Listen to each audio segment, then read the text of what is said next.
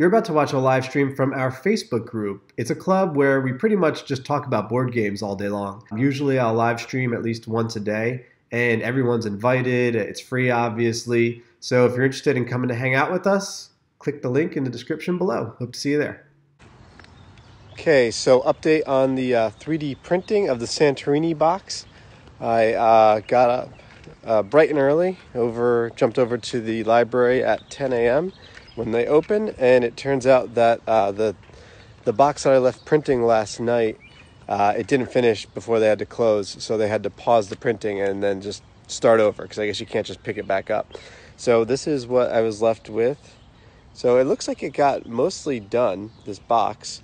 You see it says, I'm trying to get decent lighting, level 2, because these are the level 2 pieces in Santorini. And trying to find some lighting that isn't terrible.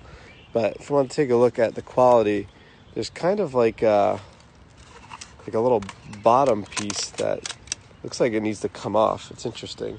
Yeah, let me just flip this around so it's not all stupid. So this looks fine. Of course, it's reversed right now. But if you look close, I'm really bad at this. And it's not in focus, but it's kind of stringy. You see there's like strings I'm pulling off of it. Why is this reversed? Hold on. Sorry. That is annoying. There we go. Okay. So if you look close, you see how it's kind of like not solid here. There's like a little pattern in here. And then it has this kind of scratchy kind of thing because it gets laid down in strings. And then on the bottom here, I think this is almost like a little layer that you're supposed to peel off. At first I thought this, like, what is this? This is very poor quality. But I think you're supposed to just pull this off, maybe. Actually, I'm not sure. I don't know.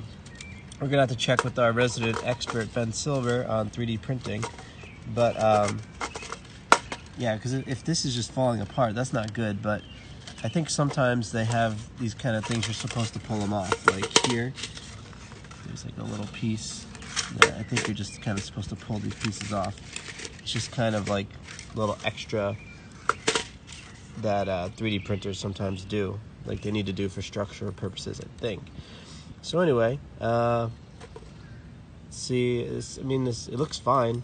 But apparently it's not tall enough. I would probably have been fine with just keeping it like this, but they just reprinted it on their own, so I'm just gonna get another one in a few hours, I suppose, and that'll be that.